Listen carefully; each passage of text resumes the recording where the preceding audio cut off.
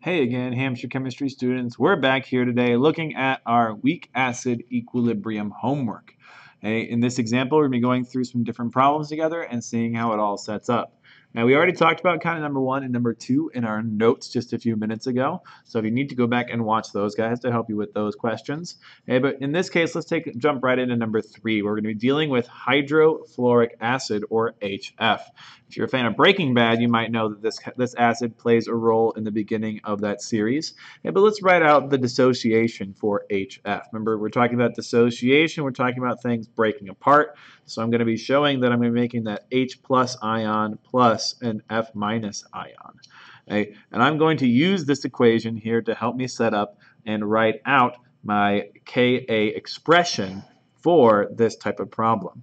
I'm going to have Ka is going to be equal to, again, we're going to do products over reactants.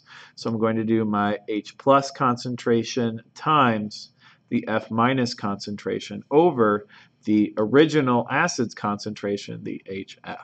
These guys are all going to come together and help me answer my part B.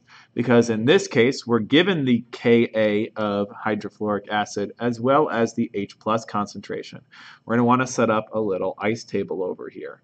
And we're going to use this to help us break down how much of our acid is being converted and make sure that it all comes out nice and neat. So we're going to have an ice table. Okay.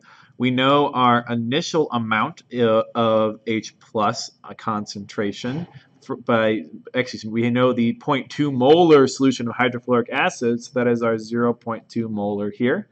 And since we aren't given any other information, these guys always, of course, are going to start off at 0. Okay? But so, from this point is where we diverge from our other KEQ problems. Because if you notice, this Ka value is very, very tiny in comparison to some of our other KEQ values we've looked at. Normally, sometimes they can be upwards of several hundreds or thousands. What this means, of course, is that you have very, very little product being created, very little H plus and F minus. Okay? So what I can do here is, yes, there is going to be a minus X because we're going to be losing some of our HF, and we're going to be creating these guys. But one of the things that we can do here is that we can actually assume that since this Ka is so small, we're making so little product that only a teeny tiny amount of HF is being reacted, we can actually bring down this 0.2 molar because this is barely going to change at all. And this is going to be super useful because I know that these guys are now X, and I can go ahead and plug this in to my Ka equation. And I can set this up that my Ka, which of course is our 6.6 times 10 to the negative 4th molar, that's going to be equal to our X squared, okay, over the top of 0.2 molar. Okay, because I have X for H plus times X for F minus, so X squared. And the HF concentration we know is going to be just about 0.2 molar. Right? Now I just need to solve for my X values. Now you should be able to end up and multiply both sides and get X squared to be equal to 6.6 times 10 to the negative 4th, okay, times the 0.2, which gives you, okay, should be 1.32 times 10 to the negative 4th. And then, of course, square rooty-dooting, and I'm going to get X equal to 0.0115 molar. Okay. This is, of course, going to be equal to our H plus concentration. Why do we care about that? Well, because our problem part C here, it asks us to calculate the pH of the solution.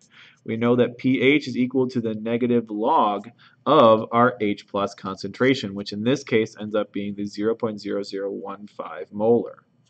Okay. And I end up with a pH of this problem, okay, of 1.94 for my final answer. Okay? So we're using a mini ice table here. The main difference being that when we do subtraction here, this is such a tiny amount, a small KEQ, a small Ka, that this equilibrium stays the same, and I can just plug this into my equation. And as you try some of these more of these guys, you might start to notice some patterns. That's okay. If you find a pattern that works, keep using it. See if you can simplify this and better your understanding as we go forward.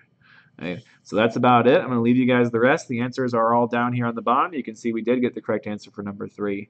Okay, and this is all yours to take advantage of. Okay, take some time. Let's keep going, and let's show our best work. Have a great day, guys.